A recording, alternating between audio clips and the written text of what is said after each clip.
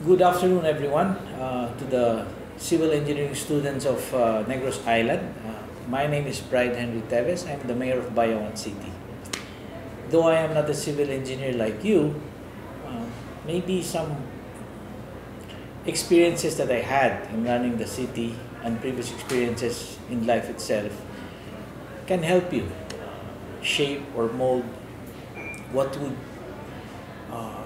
you plan to do with yourself and what you can do for the country. Well, let's talk about Bayawan City itself. 1 year before I even planned to run in Bayawan, I made sure that everything was in place.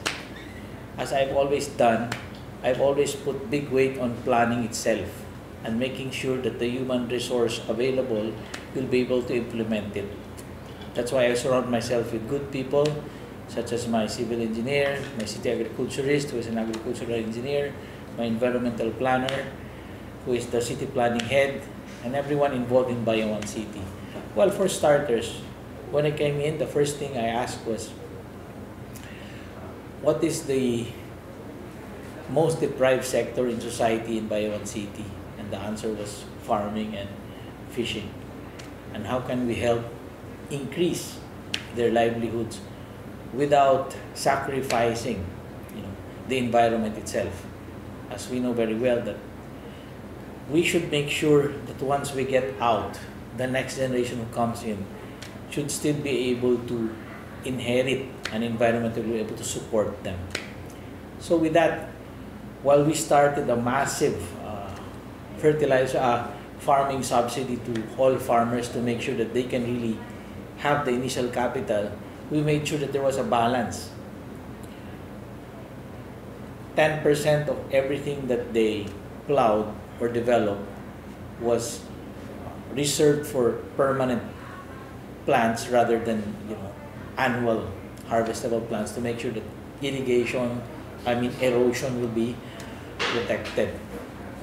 When we also planned in developing the whole road network, we put the satellite engineering offices in place so that we would save a lot of fuel in going to and fro, to make sure that it will be more efficient and there will be less carbon emissions on Mother Earth. We also made sure that the water supply of Bayawan, which is the Danapa watershed, was reforested and continued, and we also brought in the endemic animals that we used to have, like the spotted deer, the warty pig, bleeding heart pigeon, hornbills, and what have you. It has been always our dream in Bayawan that while we increase the economic status for our people, we also make Bayawan City more beautiful. It is my dream that 5, 6, 7 years from now, you can wake up in Bayawan maintaining a clean city with good fish harvest and have coffee in the morning and look at the wildlife all around you. In my own opinion, before you even start as a leader, you have to have an inclusive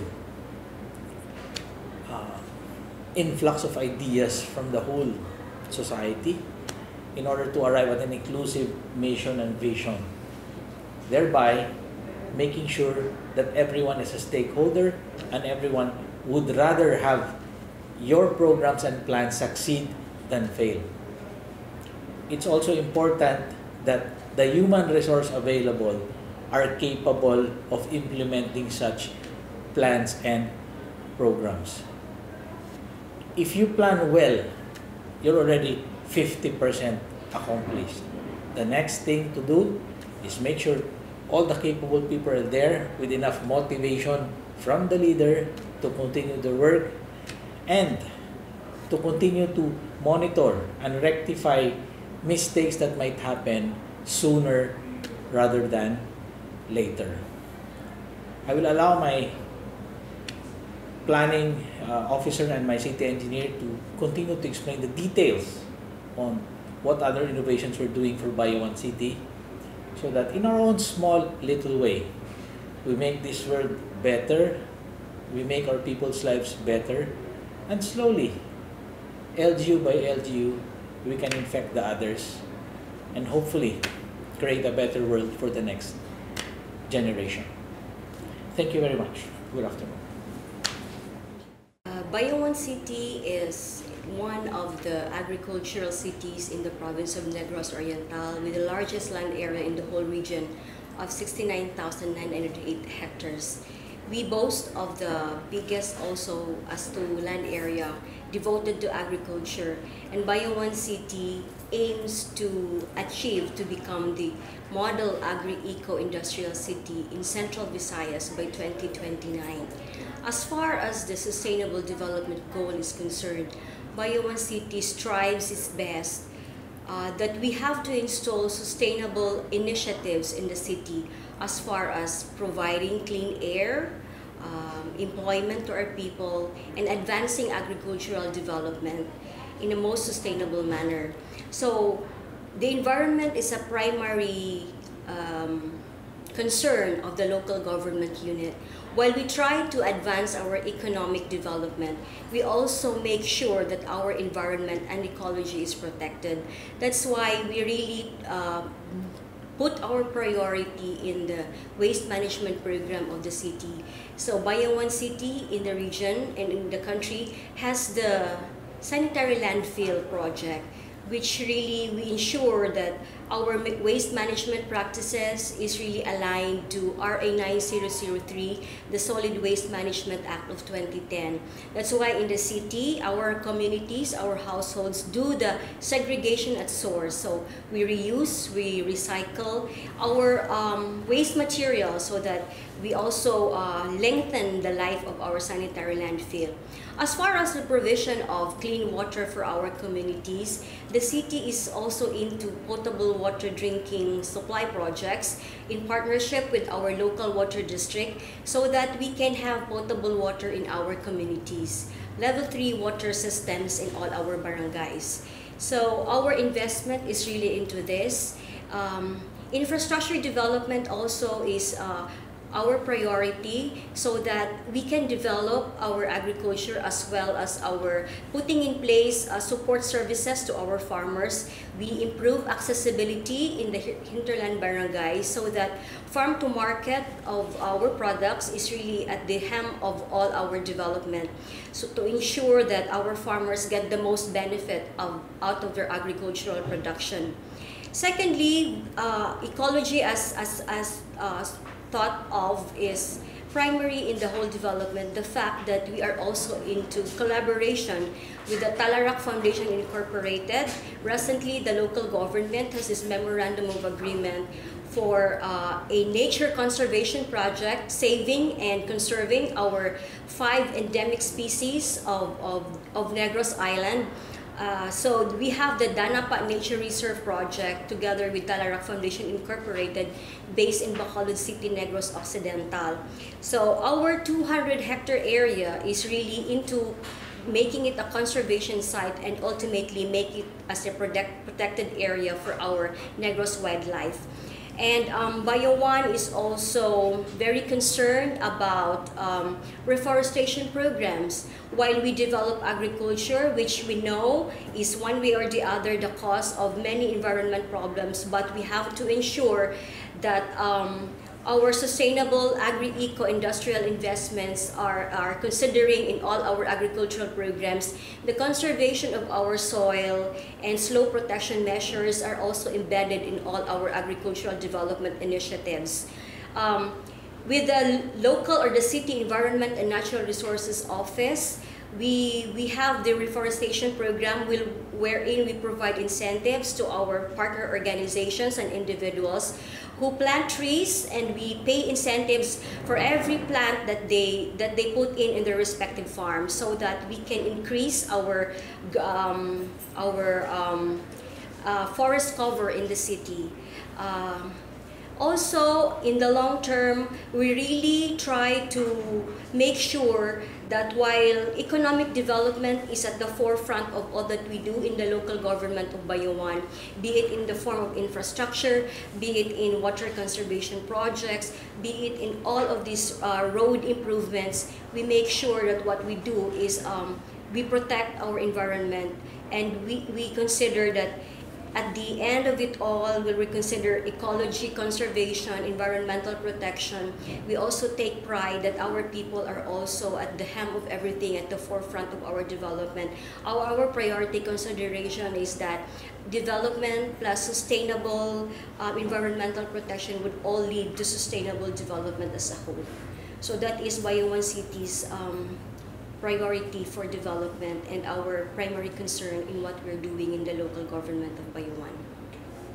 So infrastructure, with regards to infrastructure, our office actually is really the one who really spearheaded in regards to the development of our infrastructure projects. Actually, our city invested enough resources in purchasing our equipment, which is, we know that it is always the backbone of our development. So why we need to have equipments? Because we need also to develop areas where potential products, especially from farm to market roads, which are going to be developed, so that we can address fully on our economic side. But environment is actually the most important thing about our city. Besides, in terms of implementation, our sanitary landfill is being implemented by administration. Why by administration? Because we feel that we really need to address that environment issue. In terms of water sanitation, we invested also a project or a system which actually uses a very low-cost technology so that we can address our water sanitation. And besides, I think we are the most visited city in the country today with regards to water sanitation project. So strategically, our department invested or strategically put satellite offices on our strategic areas. We have 28 barangays. What we did is actually we proposed. Actually, we already started the operation of our satellite office. We invested 5, and then each satellite has cluster barangays with being implemented. So those equipments actually being divided into five groups, so that each satellite has a complete set of equipment so that we can address automatically our project. Now, in terms of materials, or in terms of construction materials, we see to it that we practice those renewable materials such as the scaffolding. We don't anymore so much use about lumber. You use now steel forms so that it can be recycled so that we will not anymore jeopardize our trees in our area. As far as infrastructure support services also, because of course, economic through agriculture is the priority concern of the city. We have also installed a lot of these road development projects so that we increase accessibility. We also increase the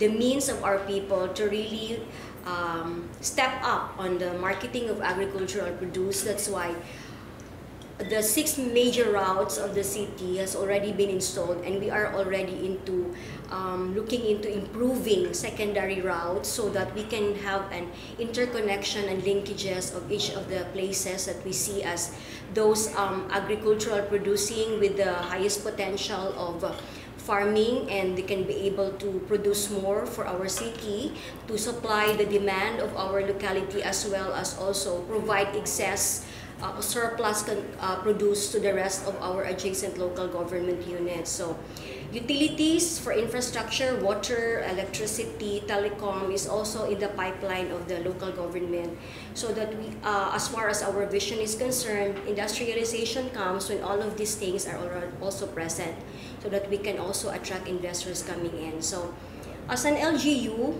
we also tap opportunities for public-private partnership agreements, with the private sector, because most of the capital for all the things that we want in the city as far as economic development is concerned, the private sector is there to be ready to pour in resources to make these projects be realized in the next year. So far we have 4 or 5 PPP projects already in place.